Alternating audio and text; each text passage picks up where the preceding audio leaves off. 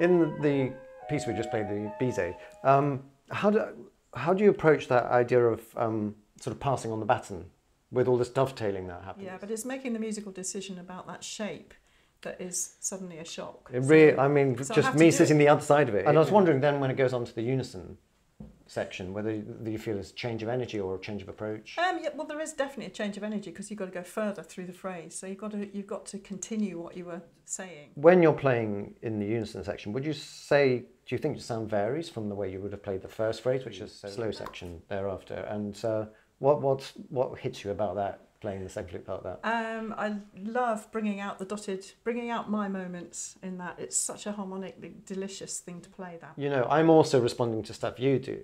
It's not all about, you know, it going one way, but presumably there are instances where that's not happening.